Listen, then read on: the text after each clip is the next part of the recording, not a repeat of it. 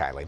Next month marks 2 years since the death of Prince, and a toxicology report just made public shows he had exceedingly high concentrations of fentanyl in his body when he died. Associated Press reports a confidential toxicology report details that the concentration of fentanyl in Prince's blood was 67.8 micrograms per liter. That doesn't mean anything to you or me, but experts say that number is, quote, exceedingly high, even if someone has been taking opioids for an extended period of time. They say between 3 and 58 micrograms can be deadly. Prince also found with large concentrations of the drug in his liver and his stomach. Fentanyl is considered 50 times more powerful than heroin. This news comes as those at Paisley Park are planning another tribute for the rock superstar. From April 19th to the 22nd, just a couple weeks away, it'll include several performances, along with a new tribute fence where fans can leave messages, flowers, memorabilia. It was so moving in the days after Prince's death. On April 21st, there'll be a big celebration at Target Center called Prince Live on the Big Screen. Prince's siblings have not spoken out publicly about this new report, but they did receive investigative documents from Carver County earlier this month. Their attorney says those documents will give them some guidance on who might be responsible for Prince's death.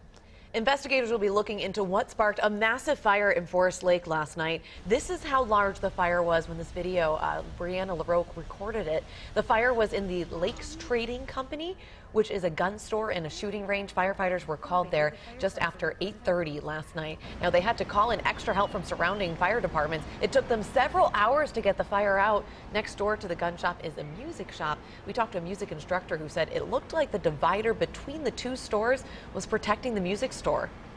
I walked around both sides and it looks intact. The gun shop next door looks like it's destroyed. Lakes Trading Company wrote on Facebook last night that everyone got out safe. They said the range roof collapsed, but the shop roof appeared to be intact. 60 Russian diplomats believed to be spies have been given a week to get out of the U.S. It's believed to be the largest U.S. expulsion of Russian diplomats ever. The action is in retaliation for a nerve gas attack on a former Russian spy and his daughter in Britain this month. Now, Russia denies being behind the attack, calls these dismissals an unfriendly act. In all, more than 20 countries have expelled dozens of Russians because of this incident. Vice President Mike Pence will be in Minnesota and North Dakota today to promote the recently approved tax cuts. He's then going to Fargo. He'll be there for a political reception for a U.S. Senate candidate. Tonight is when Pence will be in Minneapolis. He's going to an event for the Great America Committee. It's called Protect the House. Tomorrow, Vice President will deliver the keynote speech at an America First Policies event on tax cuts.